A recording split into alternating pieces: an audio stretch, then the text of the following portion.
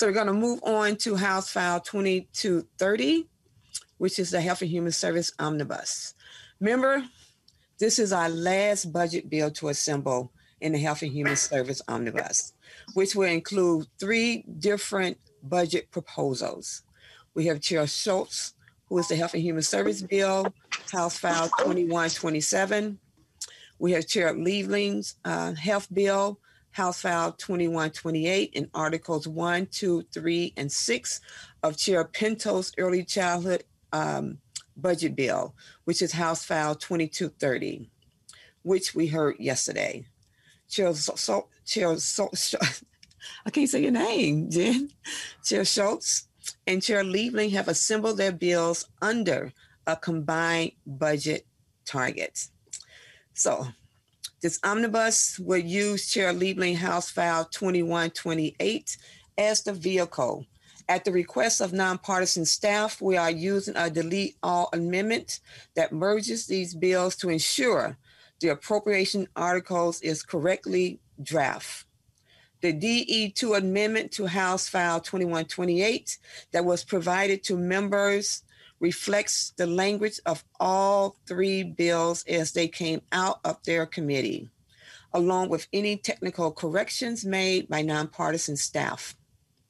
We do also have a combined spreadsheet from Mr. Burge, where the provisions are color-coded by committee. We will proceed directly to House File 2128 and let all 3 of our chairs discuss their portions of the bill once the amendment is before us. So Chair Liebling, I'm going to let you direct the presentation, but first, would you like to move House File 2128 as well as the DE2 amendment?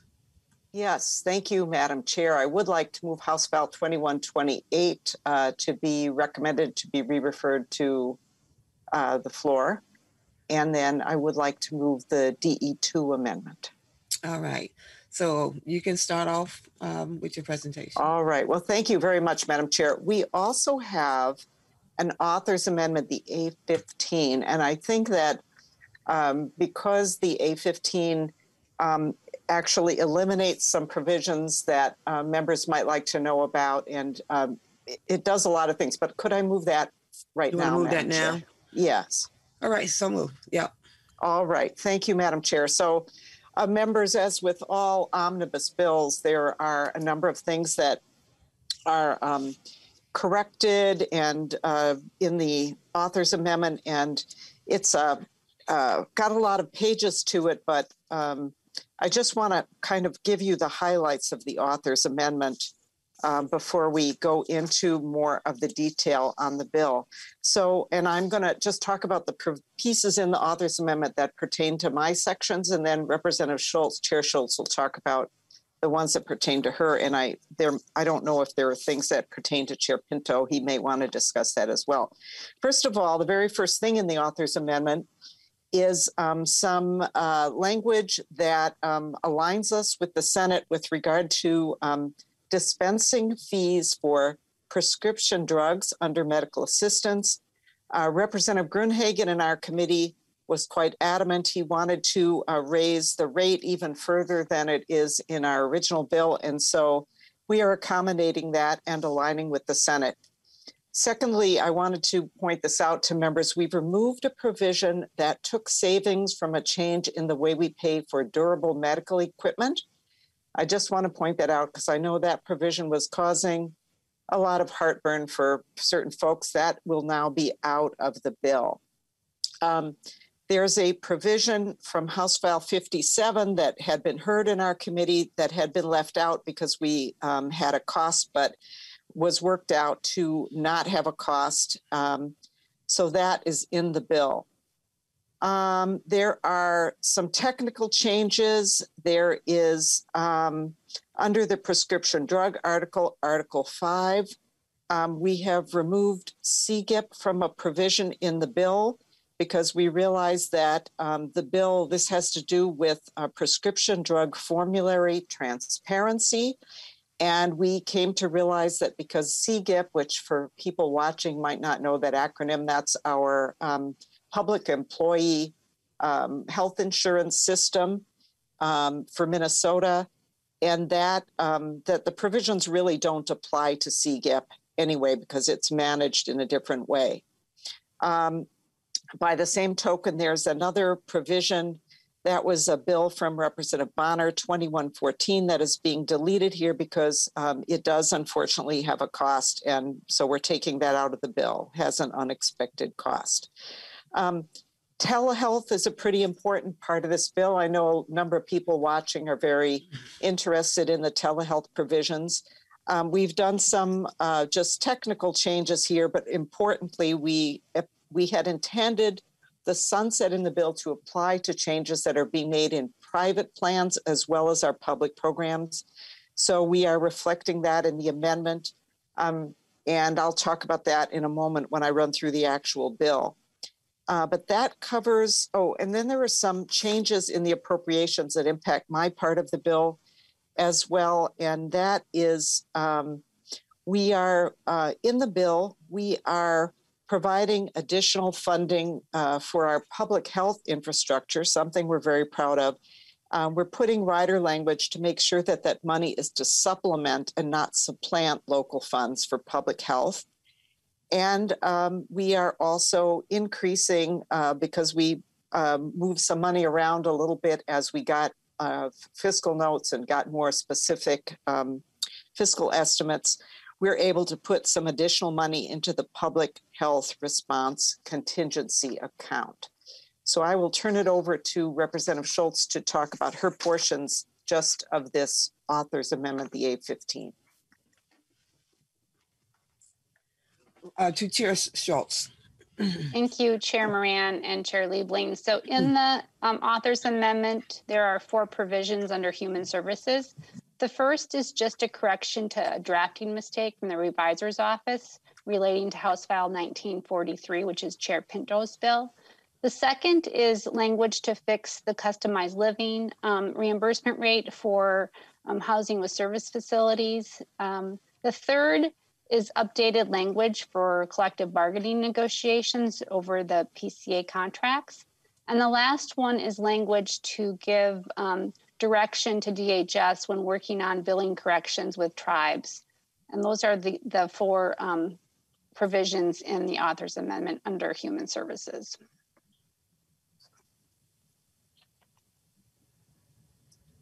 So, Madam Chair, I don't know if Chair Pinto had anything in this that he would want to mention.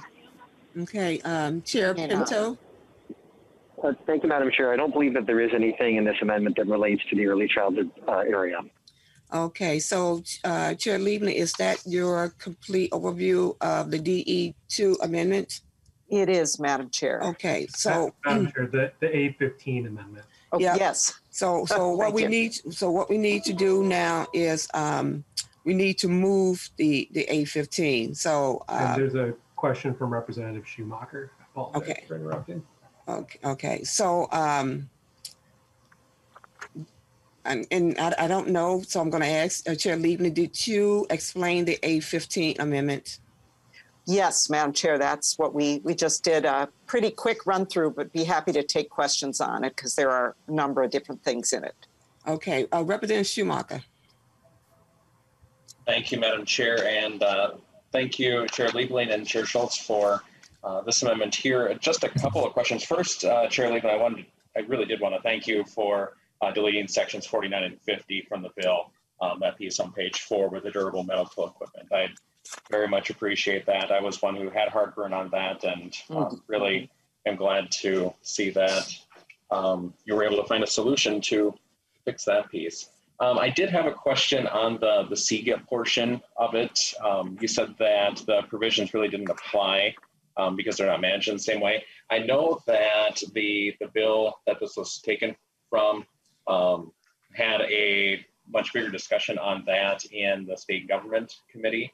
And since I've been on the state government committee, I don't really understand. Could you help me understand that piece of it and how it's not managed the same way?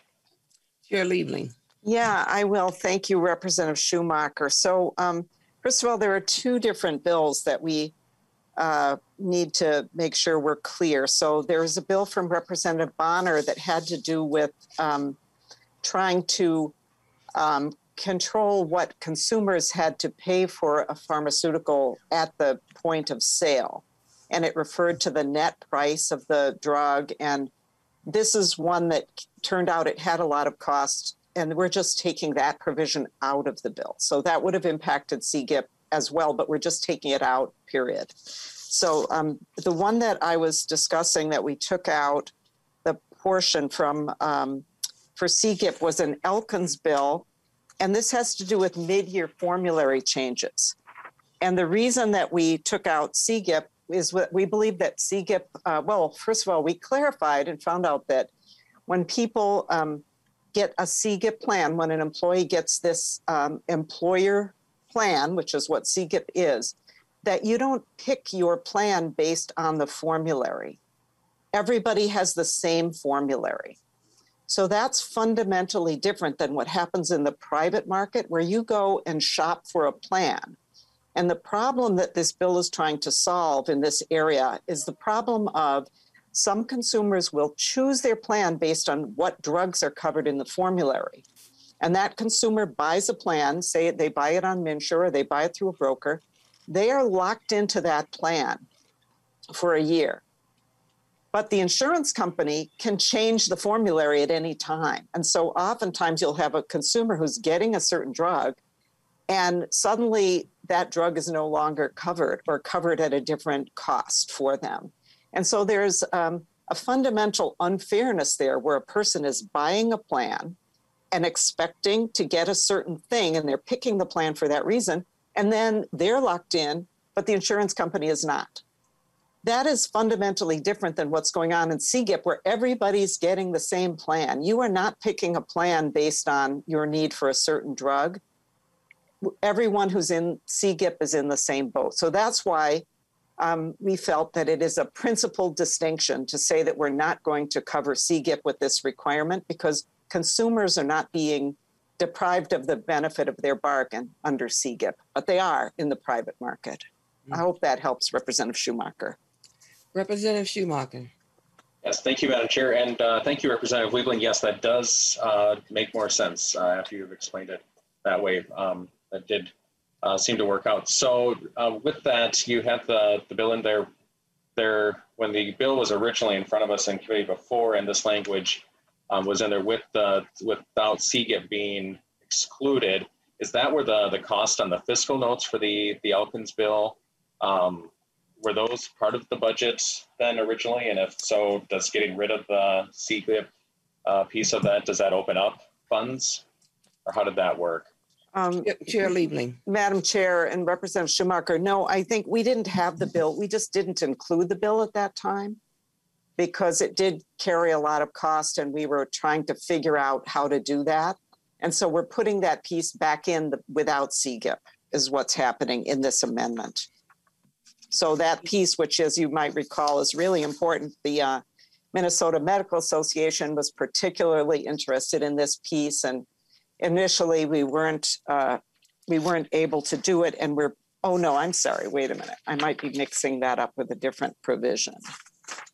In any event, we did not, we never did include those costs in our bill, and I think we just left it out, as I said, and that this is what is going back in now. Okay. And if staff will correct me if I got that backwards, hopefully. Okay. Representative Schumacher. Okay, thank you, Madam Chair, and thank you, Chair Liebling, for that understanding. I appreciate that. My last question for this amendment is for Chair Schultz, and it deals with the portion that's on page 9, lines 929 through 9.31. Just wondering where that date came from for the integrated community supports for that deadline for next year. Chair Schultz. I'm sorry, can you repeat your question, Representative Schumacher?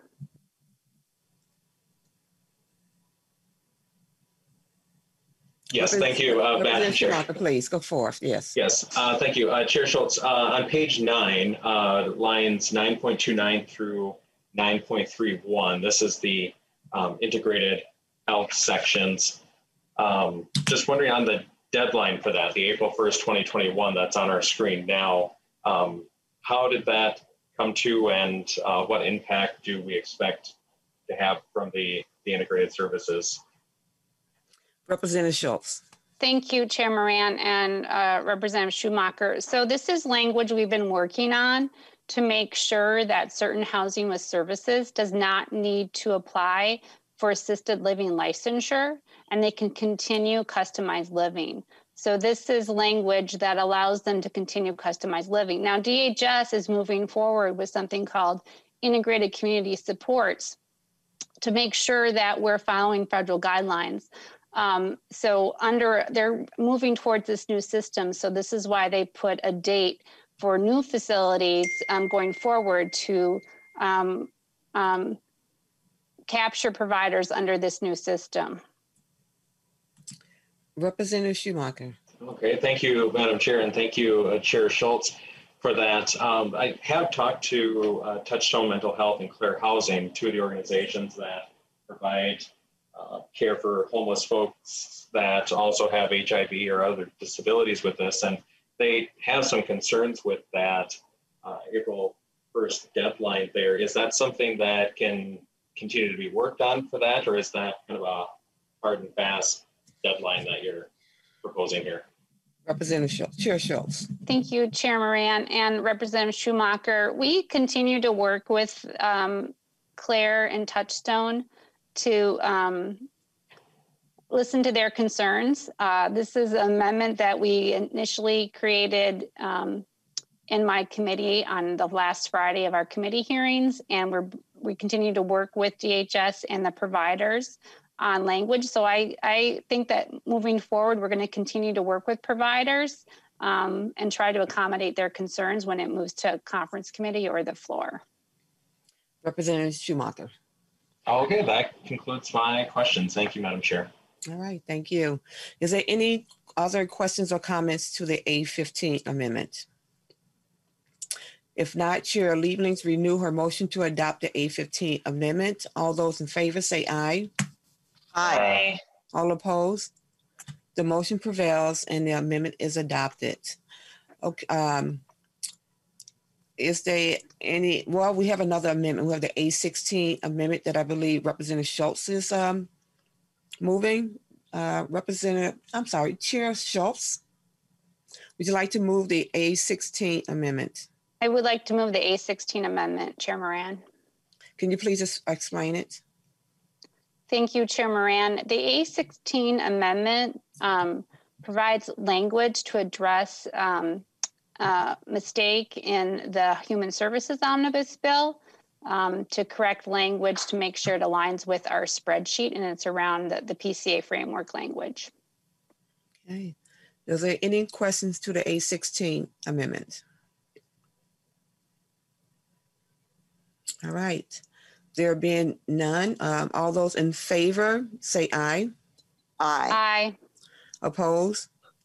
The motion prevails and the amendment is adopted.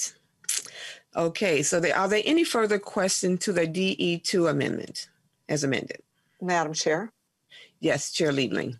All right, Madam Chair, I know we spent some time on the author's amendment, but we haven't really described the bill yet. And so okay. I wonder if we could just, this is, especially with the three bills together, this is a very large bill. And in my unbiased opinion here, it's really a terrific bill.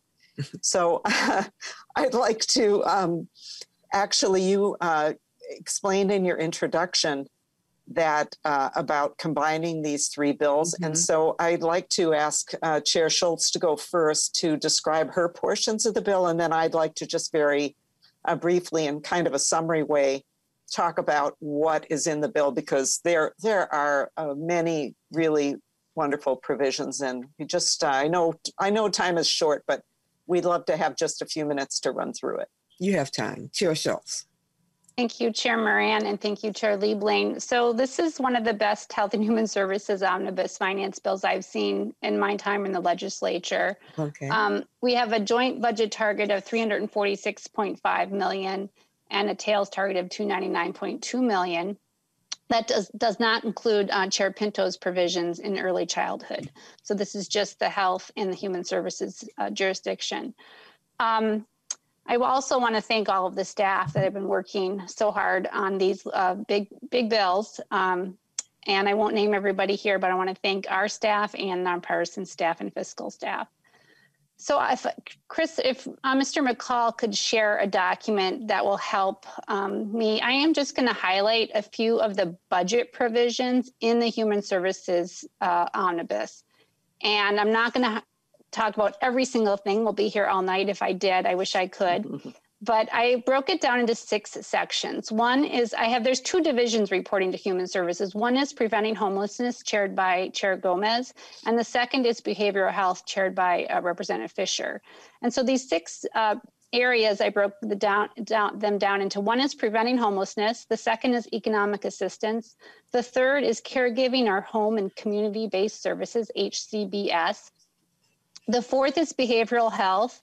The next one is substance abuse reforms, or SUD, substance use disorder reforms. And the last category is child welfare and protections. So the first piece, and then I've got listed just the biennium budget and not the tails. But all of this information is in the budget tracking sheet that Doug Berg has been working on. So in the first part of preventing homelessness, we're dedicating $25 million, and this is based on Representatives Hassan, Howard, and Cagle's bills. $5 million goes for emergency shelters, $18 million for emergency service grants, and $2 million in housing and support service grants. The bill also includes language for reports regarding projects funded under the Long-Term Homelessness Supportive Services Program. The second area under preventing homelessness is House File 780. This is Representative Ryer's bill. It expands beds that serve individuals who are experiencing mental health or substance abuse or HIV/AIDS. And this expands from the counties currently being offered these beds, which I think there's 226 beds currently. This expands to 500 beds. Currently in Anoka, Dakota, Hennepin, and Ramsey County. This bill includes additional counties of Carver, Scott, and Washington counties. The second area is economic assistance. And the first bill of note is the cost of living adjustment for the Minnesota Family Investment Program. This program helps low-income families get out of deep poverty. And deep poverty for a family of 3 is only $905 a month. The current MFIP cash benefit is $632 for a family of 3, meaning this benefit level is below deep poverty. We've only increased MFIP once in the last 35 years. That happened in 2019. So this bill includes a COLA adjustment, and it uses the Consumer Price Index. Also in 2021, there's a one-time MFIP increase of $700, and that's a $25 million expense. The second provision under economic assistance is the Economic Assistance Program Uniformity provision. And this reduces the administrative burden on the applicants, participants, and on counties. So for example, MFIP costs about $128 per case per month to administer. This replaces monthly reporting to 6-month reporting and reduces paperwork burden. The third provision under economic assistance is the SNAP. This is Supplemental Nutrition Assistance Program.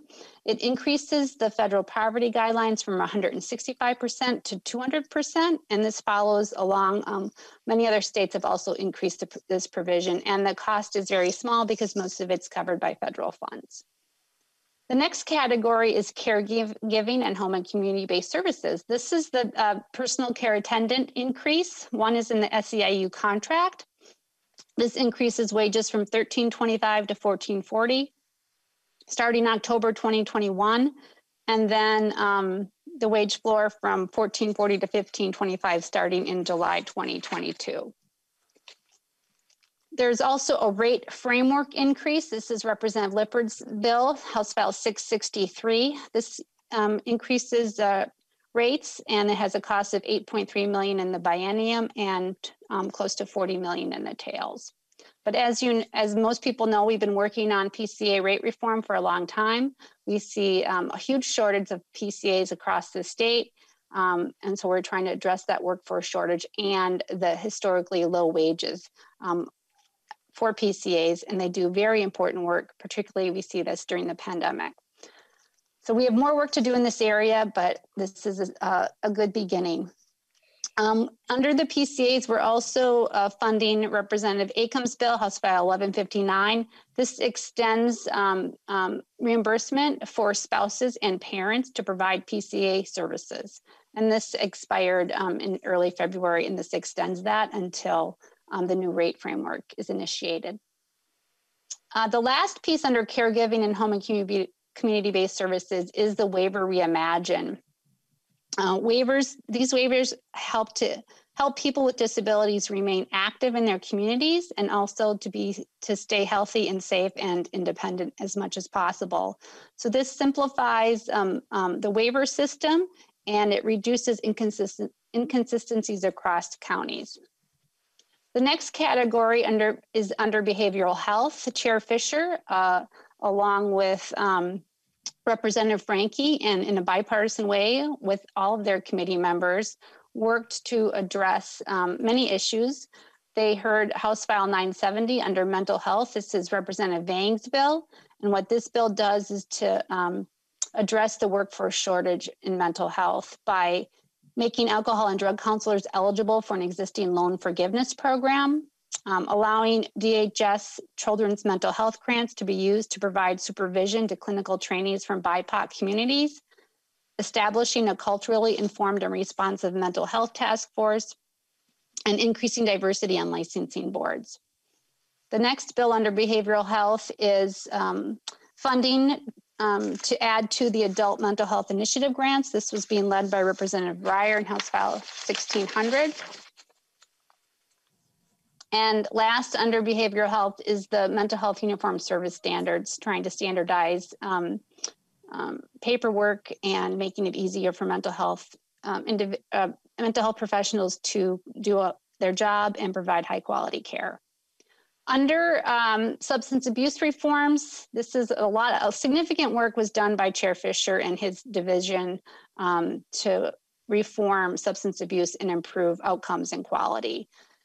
The first one is funding recovery community organization grants. This was Representative Jordan, House File 2084. These organizations provide mentorship and ongoing support to individuals dealing with substance abuse disorders and connecting them with resources. The second one is a provision brought forward by Representative Thompson, House File 722. This includes a 5% rate increase for substance abuse disorder treatment services provided by culturally specific or culturally responsive programs or disability responsive programs. A rate increase also directs DHS in consultation with SUD treatment providers, lead agencies, and individuals who receive treatment to develop a statewide implementation and transition plan for culturally and linguistically appropriate services that are national standards. And also this item includes spending for grants to SUD treatment providers to implement culturally and linguistically appropriate service standards. The SUD paperwork initiative, this is brought forward by Representative Frederick, House File 2116, to minimize regulatory paperwork for SUD providers. And then Chair Fisher, the SUD reform initiative was to improve enhanced rates to SUD treatment programs, to get more programs enrolled in a demonstration project, and to improve outcomes and quality. And lastly, under this category is Representative Edelson's bill, House File 287. This is the Sober Home Oversight Study. This is a study of looking at the functioning and outcomes for sober homes across the state. The next area is under child welfare and protections. House File 944 was worked on by Representative Hansen. This is a significant and very important legislation. Currently, if individuals or families who are on medical assistance, if their children need intensive mental health services, Many would have to go into the child protection system to take advantage of federal Title IV dollars. This corrects that problem to keep children out of the child protective system and allows them to get those mental health services without having to go into that child protective system. The second one is the Family First implementation provision. Representative Knorr worked on this language. It was also in the governor's budget. It allows states to leverage federal funding to provide services to families for children who are at risk of out-of-home placement, so to reduce out-of-home placement and keep children in their families in a safe environment, in a safe way. The next provision is Chair Pinto's House File 1943. This creates the new Child Protection Non-Caregiver Sex Trafficking Assessment Track. There's also a provision by Chair Pinto in House File 947, Section 6, and that raises the age of delinquency from 10 to 13. The next one is House File 390. This is Chair Becker-Finn's Parent Support Grants. It appropriates funding for grants to an organization to provide mentoring, guidance, and support services to parents navigating the child welfare system in Minnesota. The next one is from the governor's budget. The governor's proposal invests in the Indian Child Welfare Act, ICWA, and the Minnesota Indian Family Preservation Act, training and development for county child welfare and child protective staff. And the parent support grants, I believe Chair Moran also worked on that provision.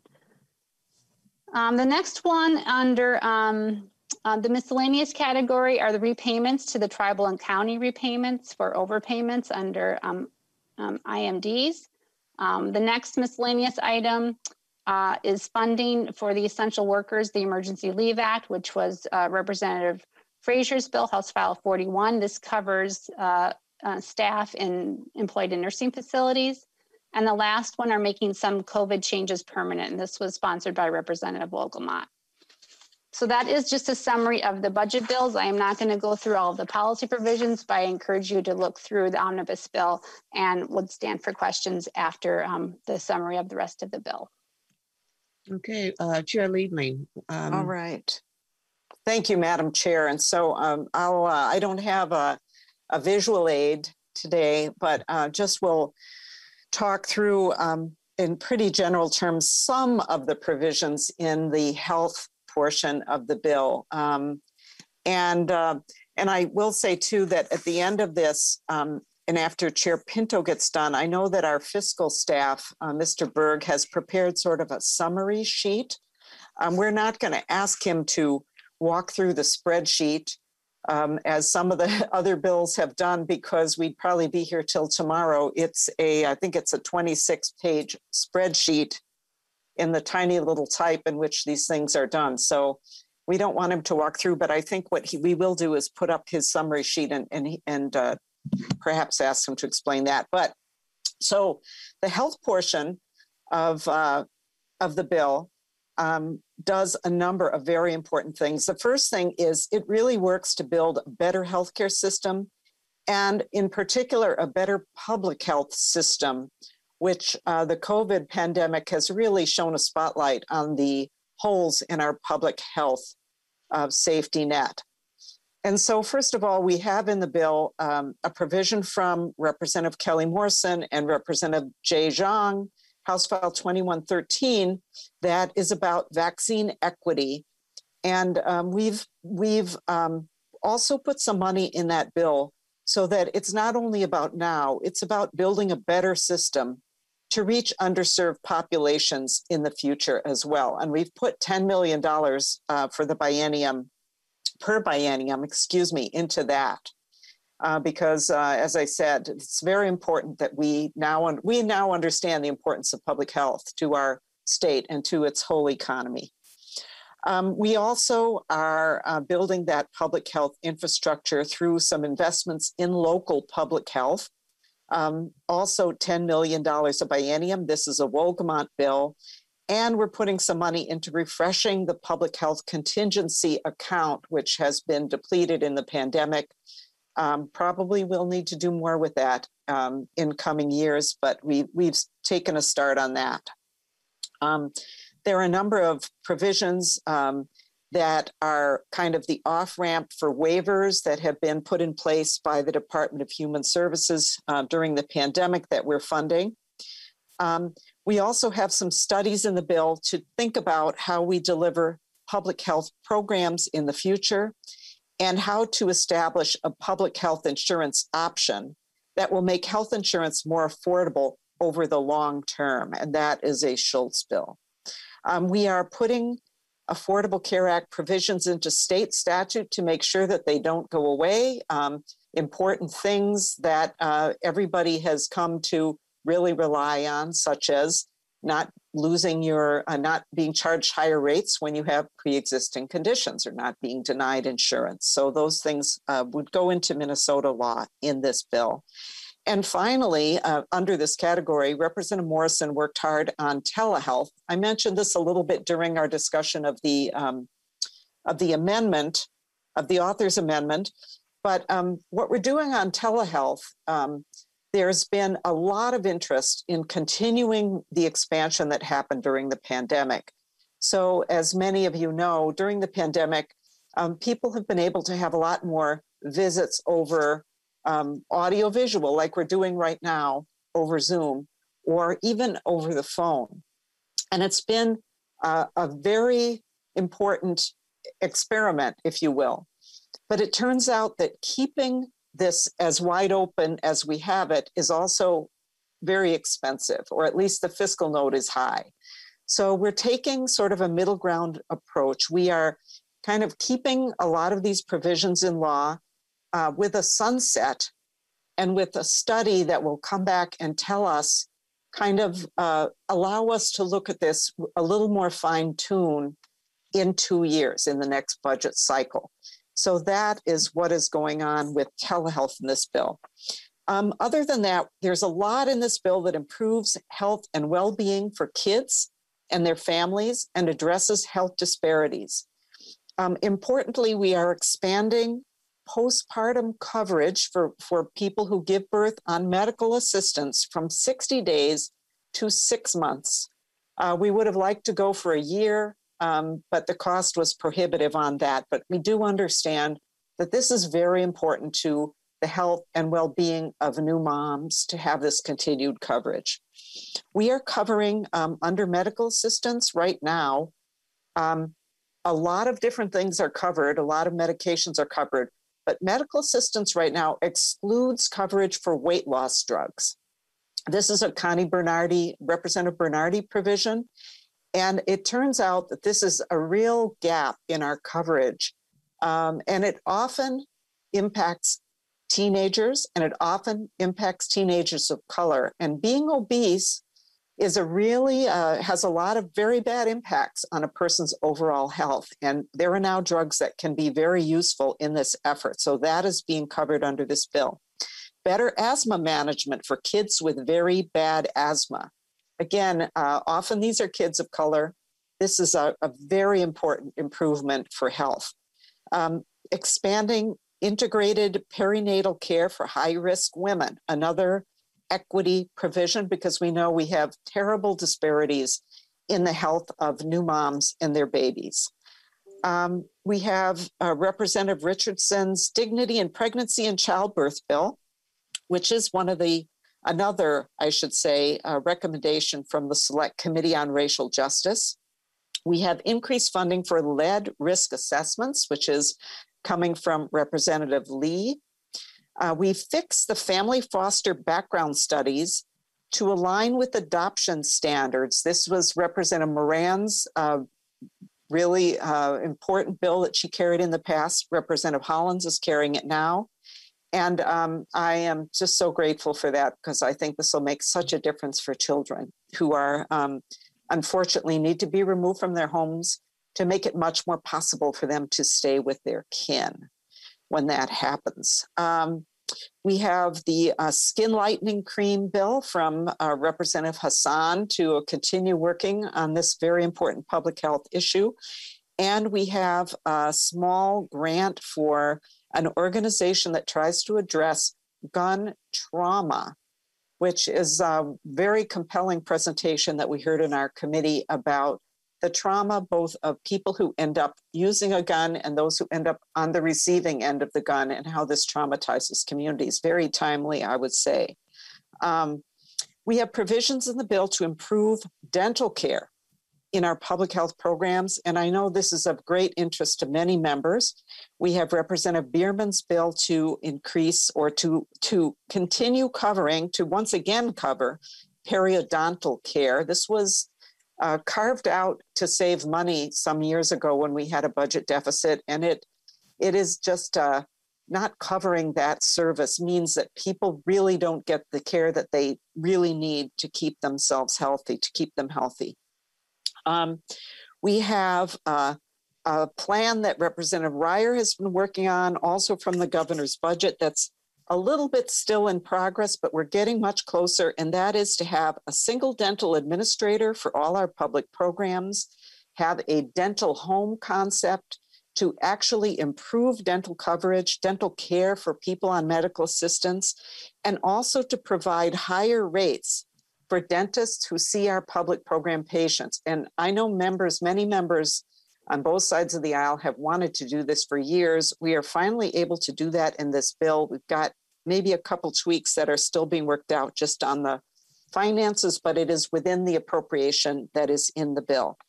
And finally, on that piece, I mentioned that the durable medical equipment savings have been removed in the author's amendment. And I know Representative Schumacher mentioned he's happy to see that be out. We have a number of provisions on prescription drugs, which we know continues to be a very important issue for Minnesotans who struggle often to be able to afford essential drugs that they need to stay healthy, sometimes to save their very lives.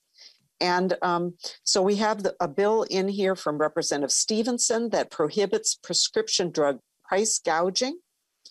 We have a bill that continues the coverage for contraceptives that we now have under the Affordable Care Act, but puts that into Minnesota law and improves coverage for contraceptives for Minnesota women, almost all of whom use contraceptives at some point in their lives.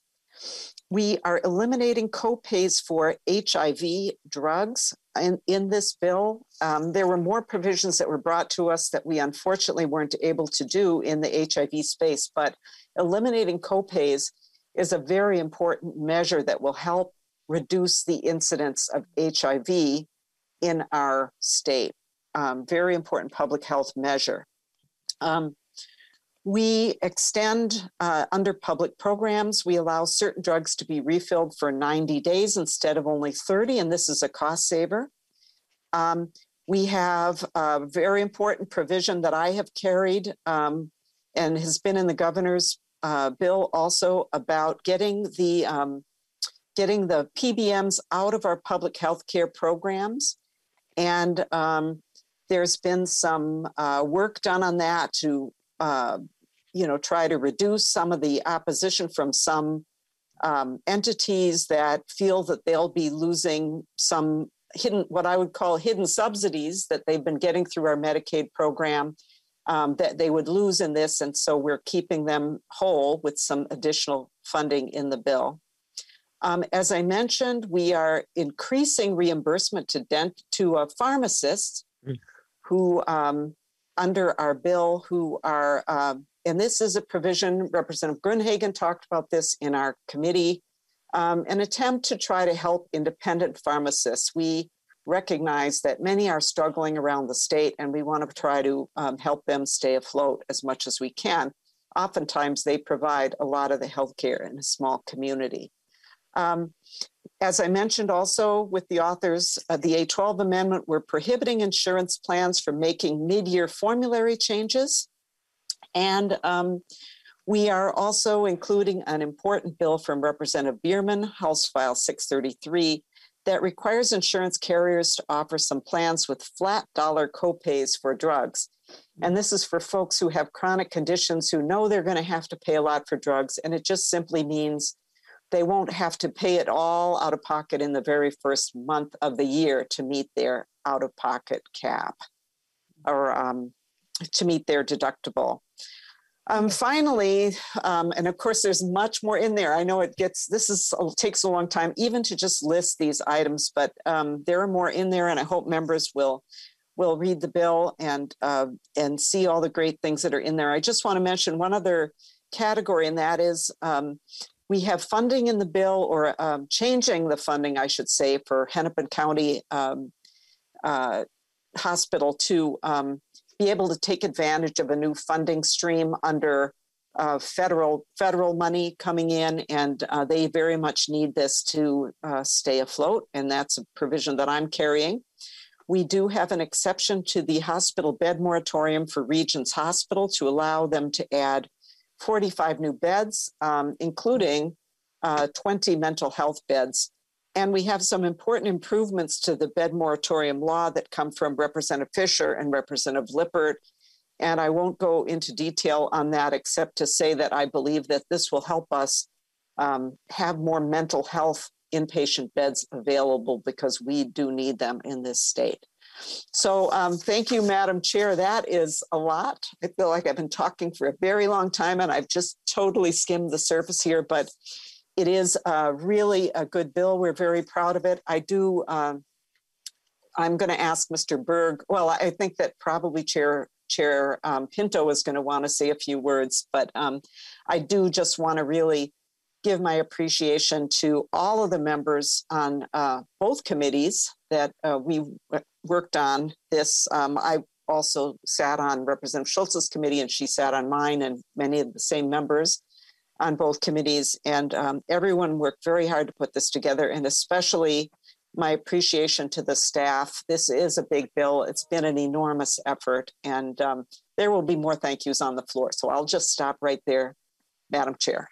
All right.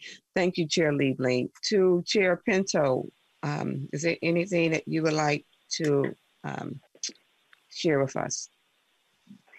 Thank you, Madam Chair and members. And I had a chance to walk through the full early childhood bill yesterday, so I don't want to belabor that. Today, I'll simply thank Chairs Liebling and Schultz for allowing early childhood along for the ride, and note what a close connection there is between the contents of their two bills and the early childhood bill in terms of getting young kids and their families, young kids off to a great start, supporting their families too. Chair Liebling identified a number of those provisions. Several passed through our committee, some didn't because they connected more to childbirth and pregnancy. But a ton of connection there, and then just more broadly recognizing the different ways that that allowing young Minnesotans to thrive, and therefore all of us to do so, tie in with the goals of that broader bill. And I just want to thank one person on staff in particular, which is Doug Berg. His name was just mentioned, but he's done just incredible work supporting all three of these bills from a fiscal perspective. Many more thank yous. We'll save those for the floor as well, but I did want to give a shout out to him. And then, of course, happy to discuss any further questions members may have. Though, of course, we discussed the bill a fair amount yesterday, too. Thank you, Madam Chair, members. Thank you, Chair Pinto. So, members, is there any further discussion to the bill or questions before we adopt the DE2 amendment? There being no further discussion, Chair Liebling renews her motion to adopt the DE2 amendment as amended. All those in favor say aye. Aye. Aye. Aye. All opposed? No. The motion prevails and the amendment is adopted. Okay, is there any further discussion to the bill before we proceed to final passage?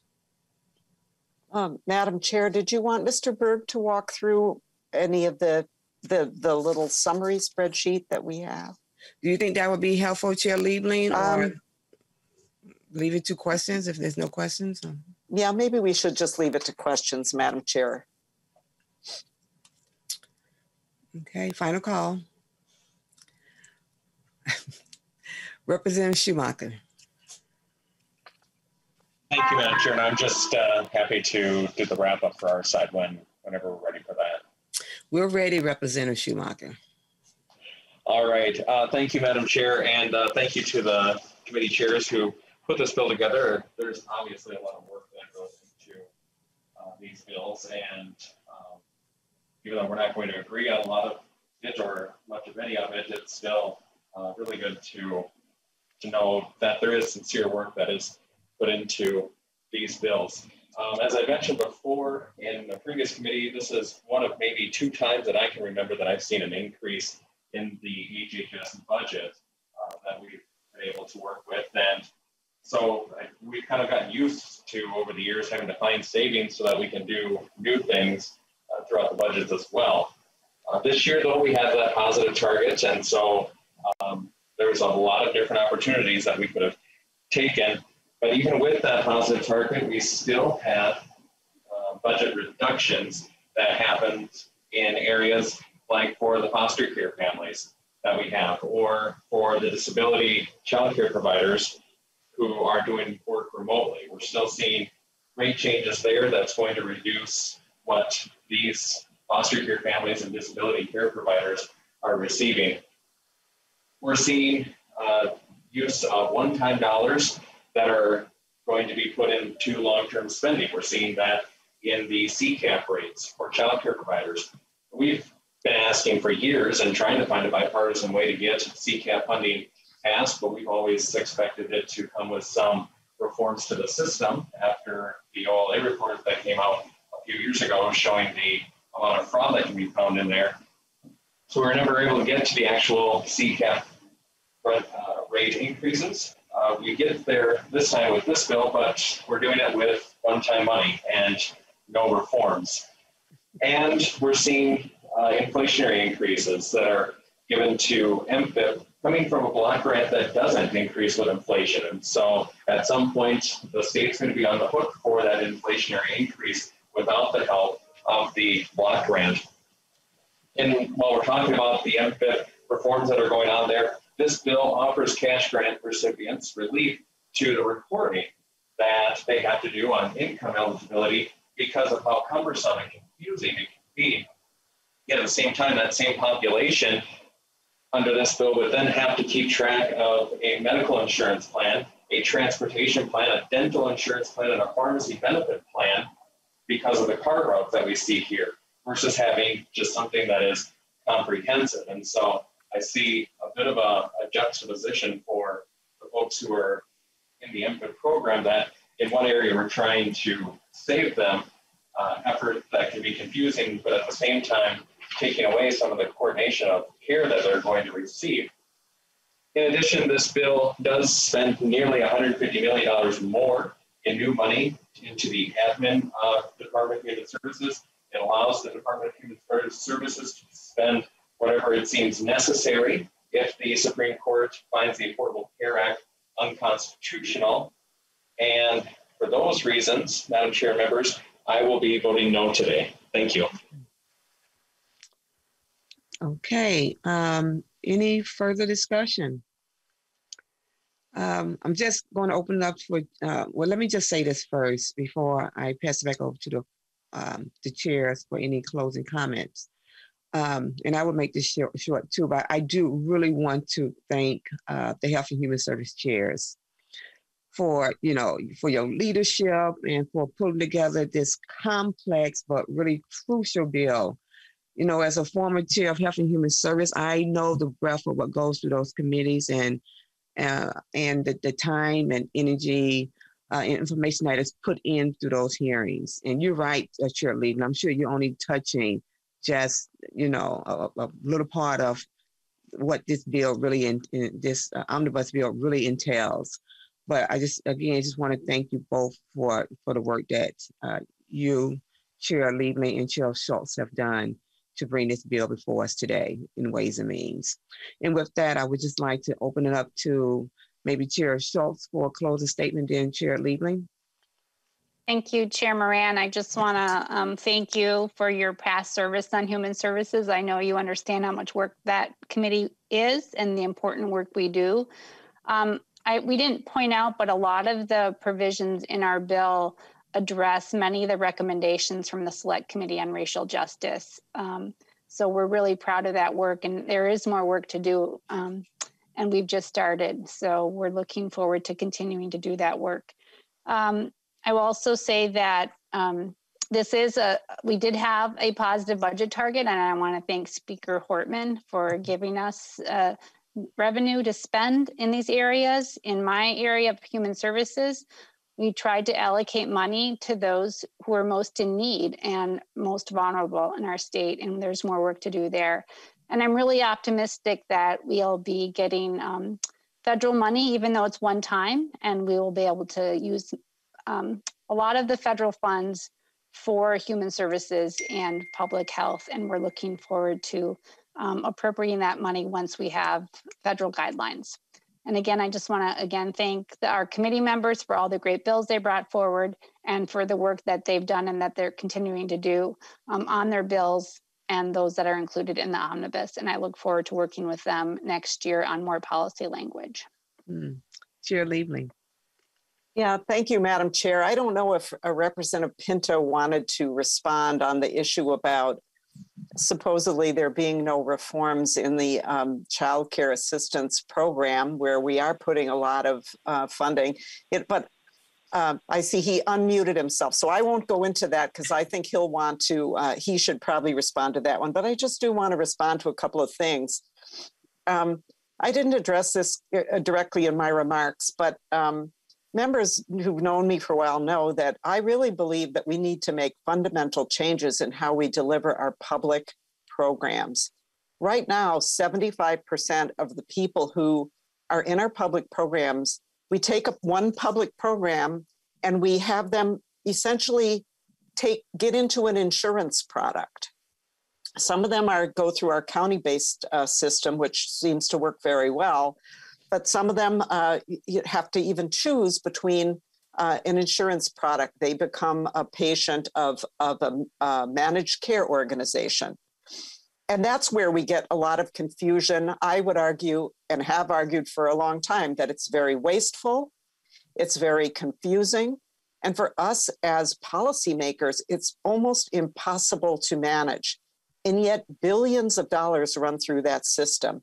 So what we're doing in this bill, there are a number of things, and Representative Schumacher referred to them, where we are starting to take back some of the benefits that are currently delivered in this very confusing way through our managed care organizations, where we can't manage them and where the costs are not controllable by us, and we oftentimes don't even know what we're paying for what.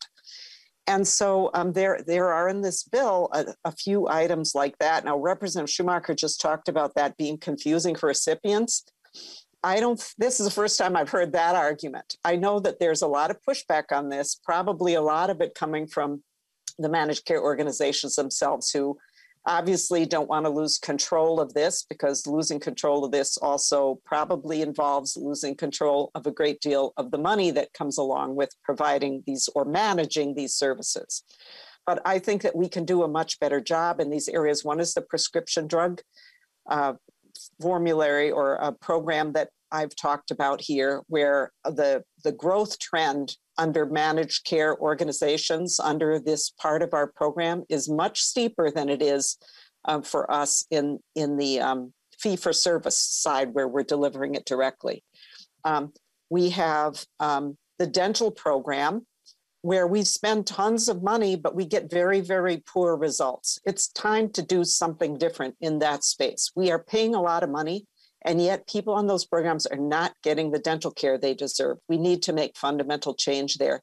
And then there's another one about how we give people rides to get to the doctor, which also needs reform. So, I'm just gonna, I guess, respectfully disagree with Representative Schumacher on that. The other thing that he said that I just would like to push back on briefly is the idea that because we have a target that's a plus target, and we do, this is a very good target for which I thank the speaker. It's a very important time to invest in health and human services. But having a positive target doesn't mean we should not make cuts anywhere. We should always be looking to see, where are we overspending? What do we need to tweak? Where are we not getting what we're paying for?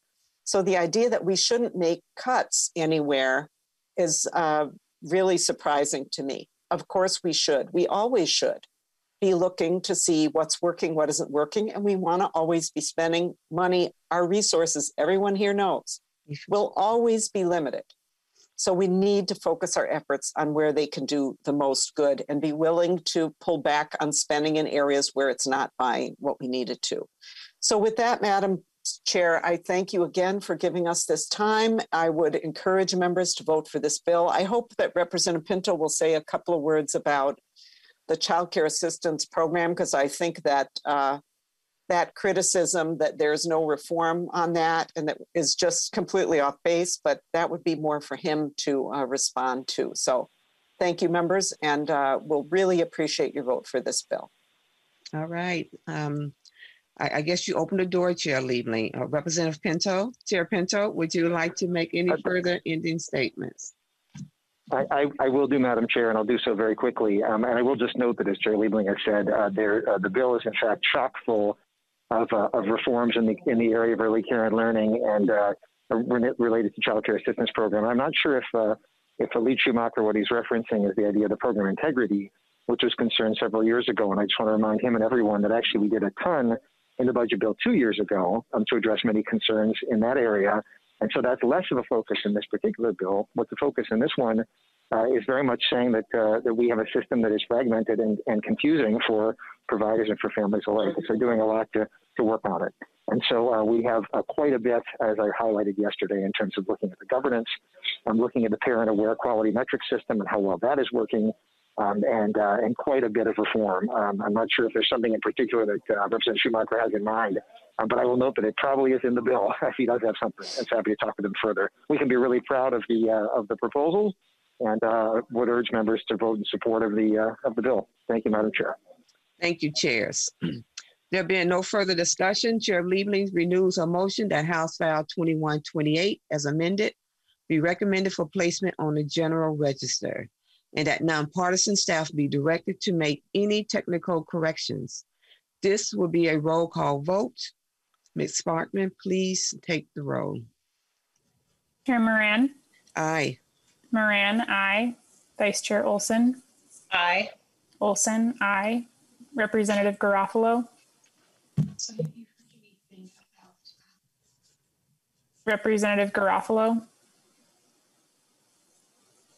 Garofalo votes no. Representative Albright excused. Representative Becker-Finn? Aye. Becker-Finn, aye. Representative Bernardi? Aye. Bernardi, aye. Representative Eklund excused. Representative Hansen? Aye. Hansen, aye.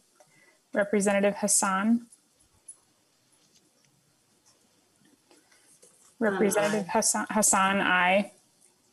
Representative Hertas?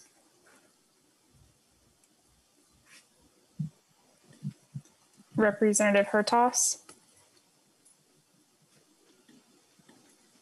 Representative Hornstein?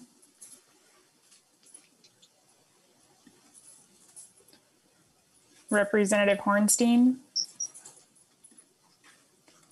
Representative Johnson? No. Johnson, no. Representative Krisha? No.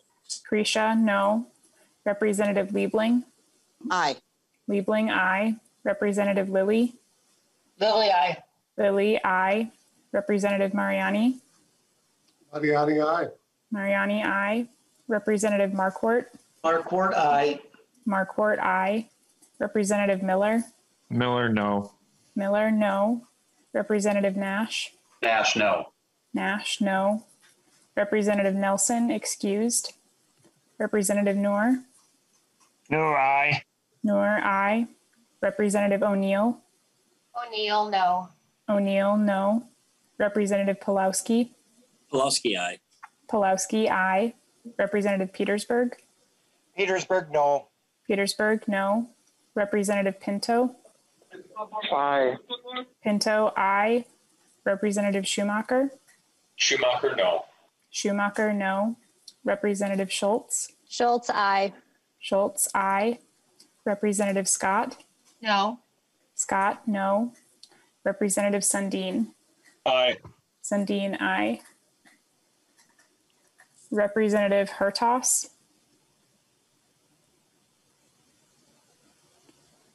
Representative Hornstein? Aye. Hornstein, aye. 16 ayes and 9 nays. There have been 16 ayes and 9 nays. The motion prevails. House File 2128 as amended is recommended for placement on the General Register, and nonpartisan staff are directed to make any technical corrections. I want to thank all of our chairs and the various Health and Human Service committees for their hard work this session.